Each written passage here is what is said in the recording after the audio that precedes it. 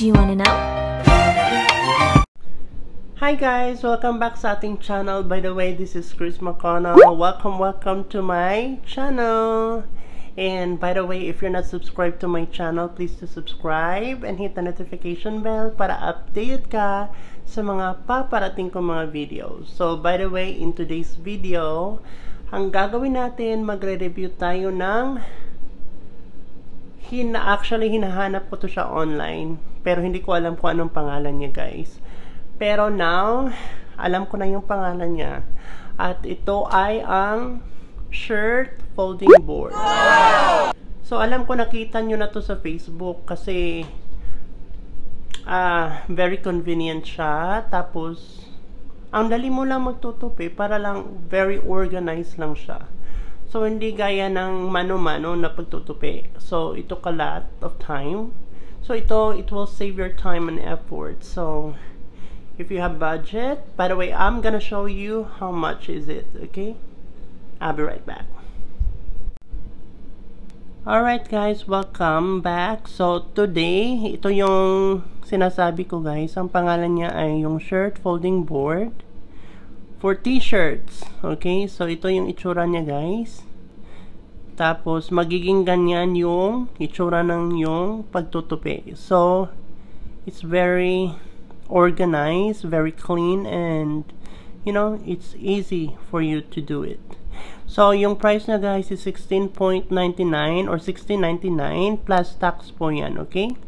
So kung mag-order ka sa Amazon, parang magiging 18 na something yan, okay? Kasi may tax fee pa.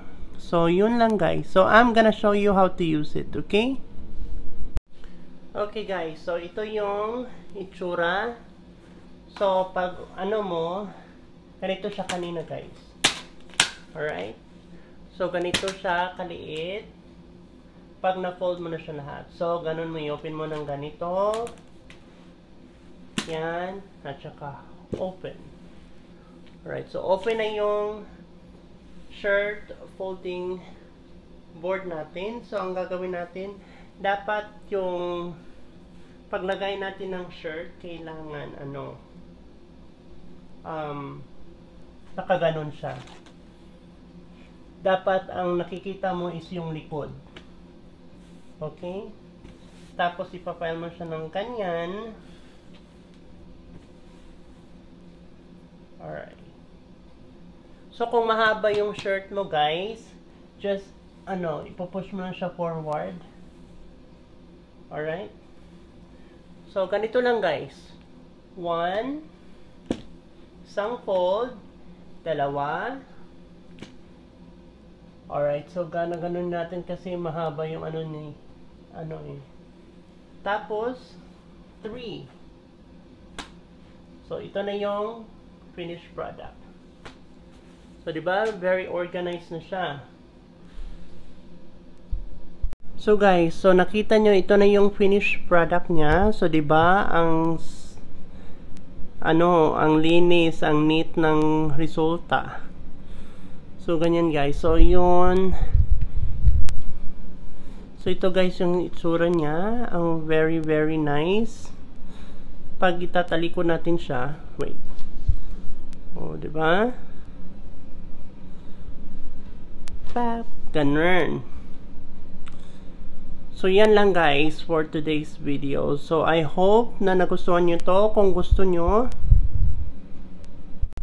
so yan lang for in today's video. So I hope kung nagustuhan nyo, kung gusto nyo umorder sa Amazon, pwede rin sa Shopee maybe or sa Lazada, baka mayroon sila. Just try to search for it, because you know, kung ikaw yung nanay na very organized, or kung gusto mo na yung closet mo, yung mga damit mo, especially yung mga shirts nyo, kung gusto nyo maging organized, I will recommend this one for you guys, because 1, 2, 3, tatlong fold lang, you're done.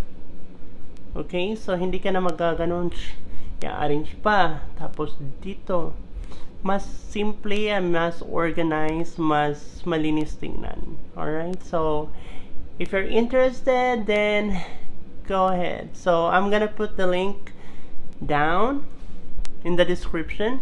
So, yeah. I hope you will get this one. Sa akin guys, hindi ako nagsisi, kinuha ko to siya guys. Kasi, after ko maglo-laundry, kasi may laundry kami dito sa apartment. So, after ng laundry, tupi agad. So, ito na yung ginagamit ko.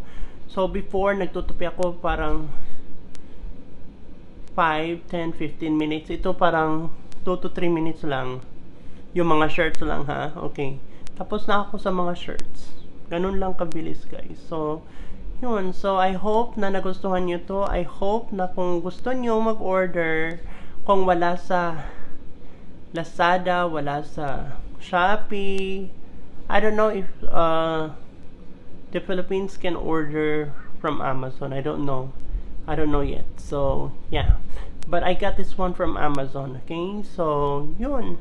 I hope nakatulong tong video na to sa inyo. I hope na kung interesado kayo, just comment down below. Okay? Give me your feedback about this shirt folding board. Para alam ko naman yung thoughts nyo. Okay? Thank you so much. And I hope I can see you again on my next one. Bye-bye!